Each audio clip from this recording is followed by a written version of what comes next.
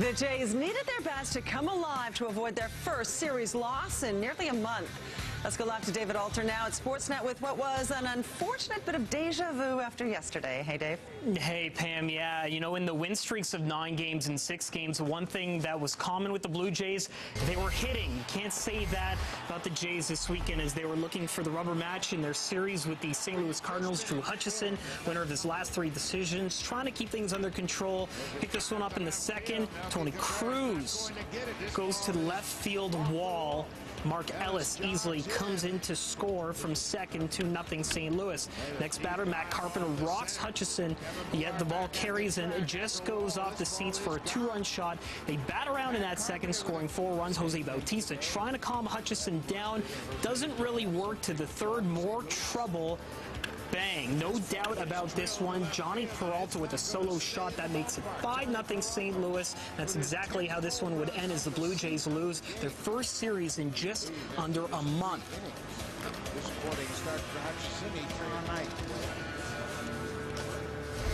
To tennis now, off to Roland Garros in the men's French Open final. The king of clay, Rafael Nadal, taking on Novak Djokovic, looking to complete the career Grand Slam if he could win this match. Third set, both split the first 2. Frustration setting in for Djokovic. Cross-court backhand goes wide. He is not happy. He was battling a stomach issue as well. Still in the third, Nadal up 5-2. Djokovic goes to the net. Nadal shows him how it's done with the backhand. Rafa up 2-1. Fourth set, both players holding serve.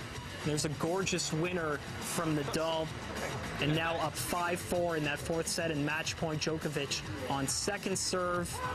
And he'll double fault to end it. Rafael Nadal wins it 3-6, 7-5, 6-2, and 6-4, and grabs his 9th, yes, his 9th French Open title. To the hardwood and the Heat taking on the Spurs in Game 2 of the NBA Finals, and some fans recreating Crampgate. LeBron okay to play in Game 2. Tim Duncan in San Antonio hoping to go up 2-0 in the series. Spurs up by 9 late in the opening quarter. Manu Ginobili drives to the hoop.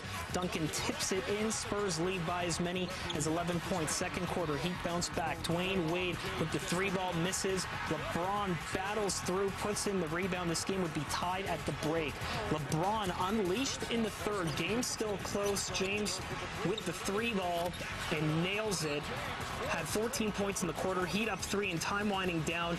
Chris Bosh finds a wide open Dwayne Wade, delivers a dagger. Heat win at 98-96. This series is tied up at 1 heading over to South Beach. And Daniel Ricciardo won his first F1 race. It was in Montreal, and he was the 4th Aussie to ever win, as he would win the Canadian Grand Prix. Pam?